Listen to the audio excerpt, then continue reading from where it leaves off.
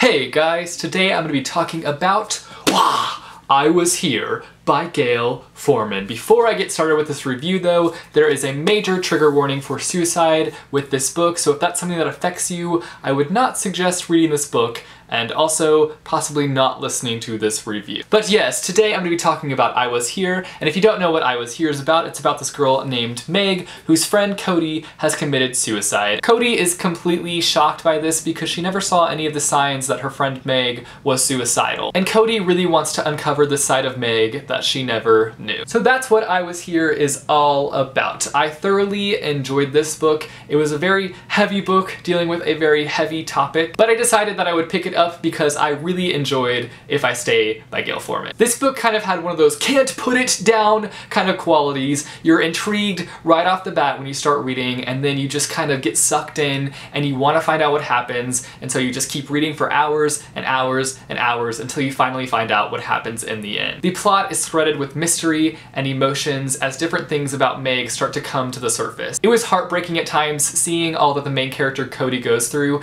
as she discovers his whole other side to her best friend that she never knew. While I love Gayle Forman's writing, I think that she is a fantastic writer, I didn't feel like this book was up to par with her other books.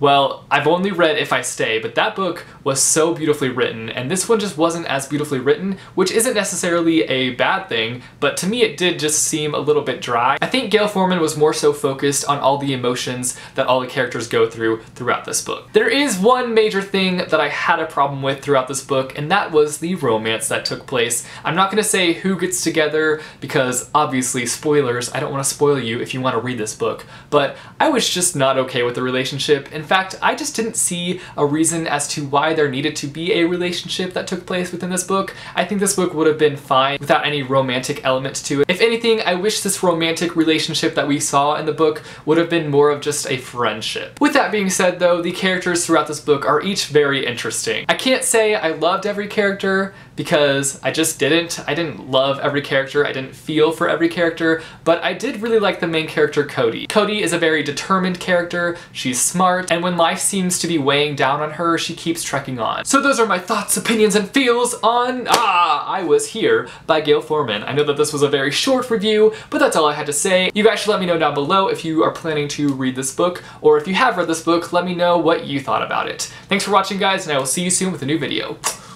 Later.